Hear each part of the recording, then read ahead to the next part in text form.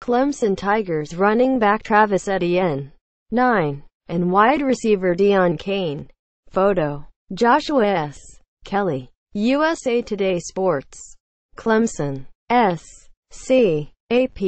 Kelly Bryant threw for 207 yards and 2 touchdowns in No. 7. Clemson bounced back from its first loss of the season with a dominating 24-10 victory over Georgia Tech on Saturday night.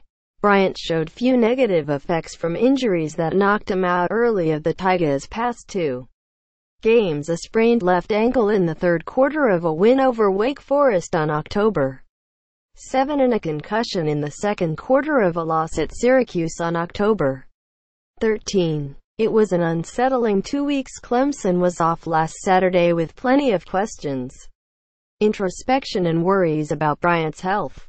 The Clemson junior put all the worrying to rest early on.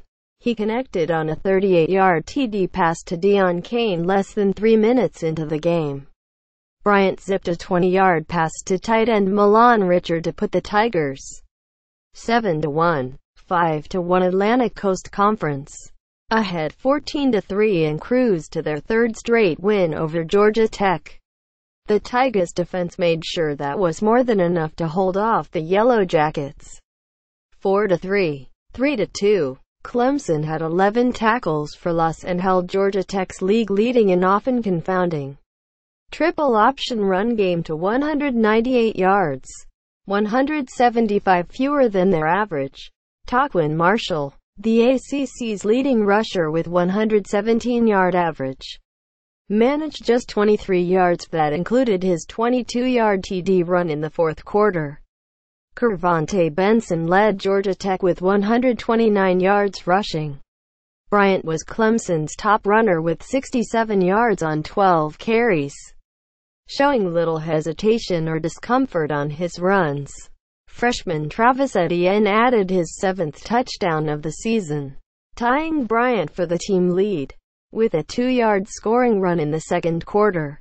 The takeaway: Georgia Tech. The Yellow Jackets may lead the ACC in rushing at 373 per game, but Coach Paul Johnson might want to find a few new wrinkles to throw at Clemson, which has limited Tech to 364 yards total on the ground the past 3 games.